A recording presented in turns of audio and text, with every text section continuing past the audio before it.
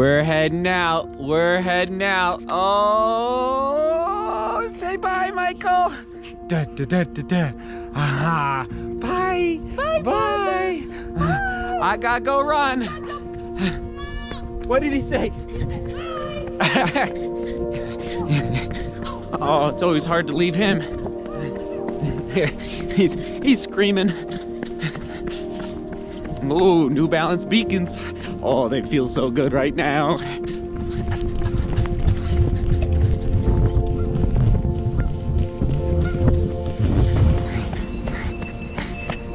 There he is.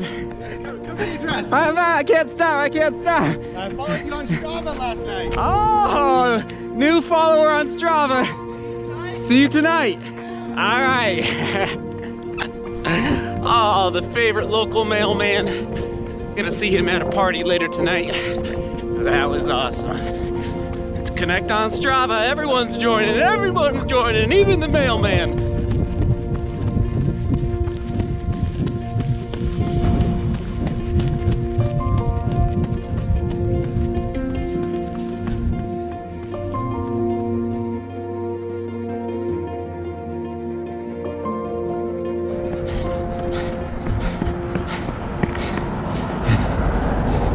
There we go, 2 miles. I'm about 3/4 of a mile from my house. Stopping, not gonna go 3 because I wanna, again, stay under 20 miles this week.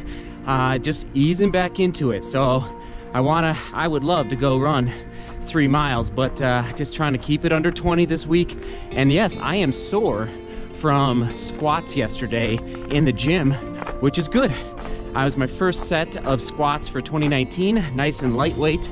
I think it was probably about 90 pounds, but I am sore, and so just gotta take it easy, nice and patient coming back. All right, time to walk home. Woo. I'll talk to you about the beacons back at the house.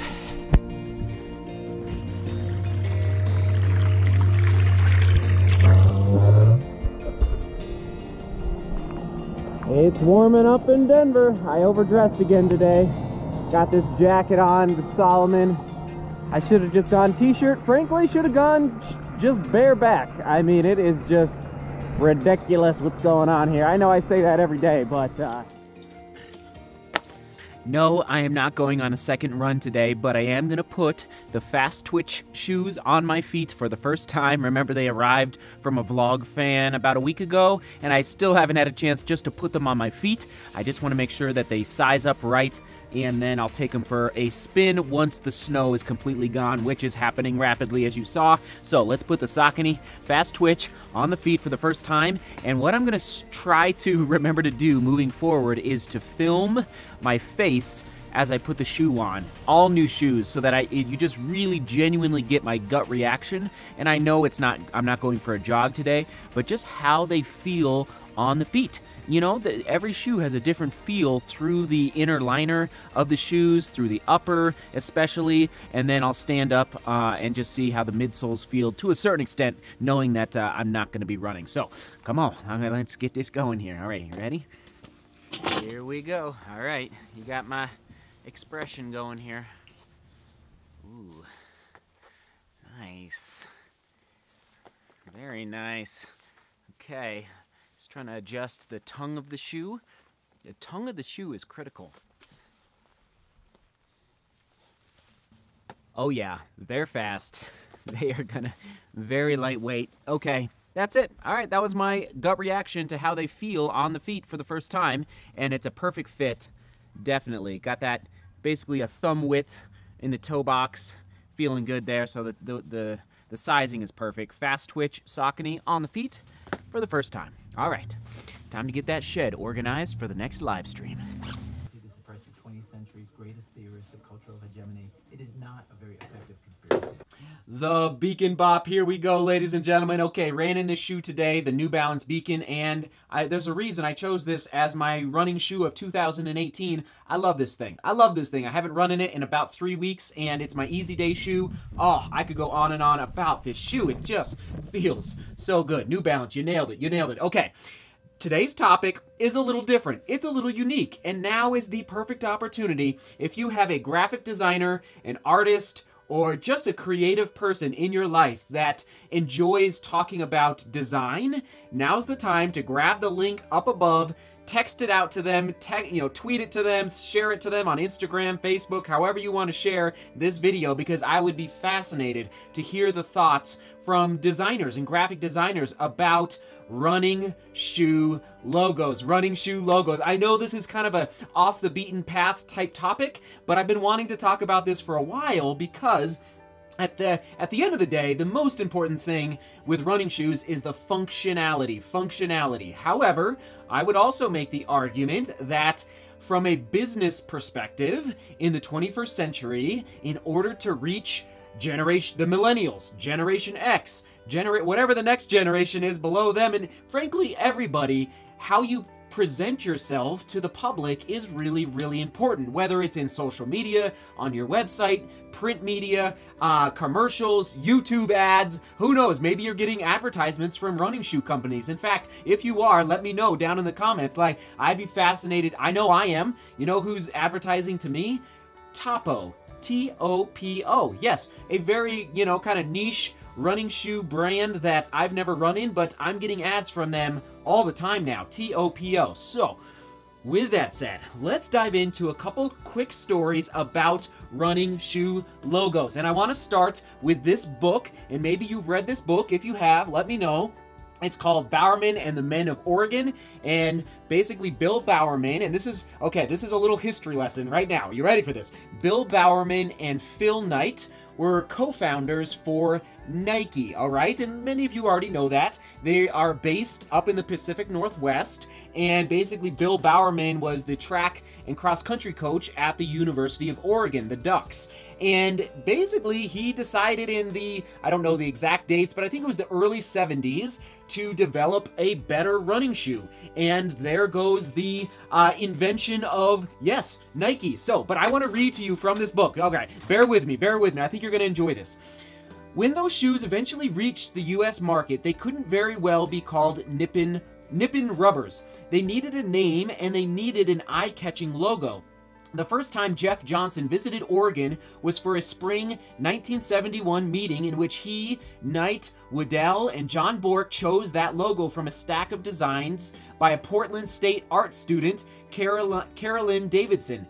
Davidson had been instructed to shoot for something that offered both support, such as Adidas's arch-gripping 3 stripes, and movement. It was impossible. Support is static, she said. Movement is movement. And the book goes on, I can't read it all. The book goes on and says, "What's a Nike? Spell it. It's the winged goddess of victory. Greek mythology. It has every hallmark of a great hallmark. It's short, it's got a catchy consonant. A gathering pause. Got anything else? No, this is it. Listen, Waddell, this is destiny. This is it." Waddell rolled into Knight's office. Phil Knight, "There's a new one. Nike." "What?" "Greek winged goddess of victory, Nike." "Sounds like a Jeff deal to me," Knight said. "What happened to Dimension 6? So that goes on. It's a fascinating book, and it talks about the founding of Nike. I would highly recommend it. Very well written by Kenny Moore, who also ran in the Olympics in the marathon. All right, and now that was Nike in the late 1960s, 1970s.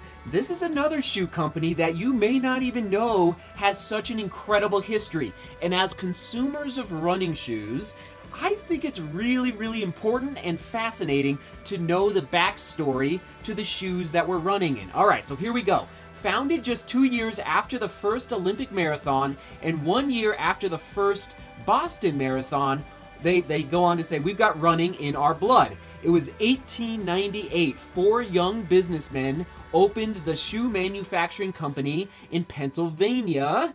And here we go. By 1910, they were turning out 800 pairs of shoes a day from their 2-story brick factory on the banks of the Saucony Creek. The banks of the Saucony Creek, which Saucony is a Native American word. Let's see. I don't know if it actually says what it means. I don't think it says. Oh yeah, here we go. The word Saucony comes from the Lenape Native American word Sakonk, Sekonk, meaning where two rivers run together. And then it goes on to this. Their logo, and this is where it gets exciting, the Saucony logo is inspired by the original location of the shoe factory located on the Saucony Creek. Our logo represents a running river marked by 3 boulders. And so that's what those 3 dots are in the middle of that wave that you see on the Saucony logo. Isn't that, I just love that history behind their logo. I think it's very creative. And now Saucony's based in Boston, right? Correct me if I'm wrong. I frankly did not know that story until the vlog fan sent me those shoes you saw earlier today, the Fast Twitch Saucony racing flat, basically. And I did some research and I figured it out. Like, that's their story, and their story is so cool. And it's important to know, I think, as a consumer, the story behind our brands that we support. And yes, every company has a unique look. La Sportiva, very distinct look. They are based in Italy. Of course, we've talked about Adidas in the past. This is the Ultra Boost. And, you know, they've got this, Adidas's story is fascinating as well. You should look them up. But they've got the 3 stripes for their logo. Asics has the A. Asics has the A there, and just, I don't know, it's an interesting A. I don't know if it's my favorite logo, but, okay. And then you got Hoka, a newer company. They go with this, I think it's a bird. I don't know, it looks like a bird through the O of the Hoka, so that's the Hoka logo. And then Solomon is kind of a traditional S. You see their S there with a box around it, so that's the Solomon logo. New Balance goes with the, you know, that straight N. Sometimes they combine it, the N and the B together because of New Balance. I think On has a really fascinating logo, the O and the N, and their whole kind of genre of branding and marketing is based on the cloud. And so I think their logo does a pretty good idea of working with that theme of clouds. What else do we have? And then you've got some newer companies, like one that I think I kind of like, the Ultra logo. It's got a nice look to it for Ultra. One logo that I think we all probably have questioned is Skechers. I think Skechers could really up their game when it comes to their logo, and I bet that is a big reason, their branding, as to why perhaps their running shoes have not done as well in the running shoe market. Like, they don't really look like running shoes, and that's okay, but I'm telling you, the aesthetics of your colorways and your logo is just so critical for bringing people to your shoes when they're looking at all of these shoes in the running shoe stores. It's like, it can be really overwhelming, and if you don't jump out at people, there's a chance someone might not grab the shoe off the shelf to look at and to try on. And yes, the key word, you know what it is, it's logo, and the question of the day. And I realize this is unique and a little different type of question of the day, but yes, what is your favorite running shoe logo? Now, you have to set aside performance from logo, okay? You don't answer it based on your favorite running shoe, as far as the performance and functionality of the shoe, but rather on specifically the logo design, all right? All right, and thank you for hitting that question of the day. I realize it's kind of unique, and I'm just excited to read your comments and see, like, what running shoe logo really jumps out at you. Again, setting aside functionality and your favorite running shoes, just go off of pure, like, aesthetic appeal, and I'll do my best to list as many running shoe companies as possible in this video to refresh your memory, and also down below in the description, so you can just remember, like, oh yeah, there's Puma, and there's Salming, and there's Topo, and there's all these kind of more obscure running shoe companies that we may not remember. So, you're amazing. That is today's vlog. I'm off to the party and to meet the mailman that you saw earlier today. Ah, what a great day. Here we go. Seek beauty, work hard, and love each other. See you tomorrow.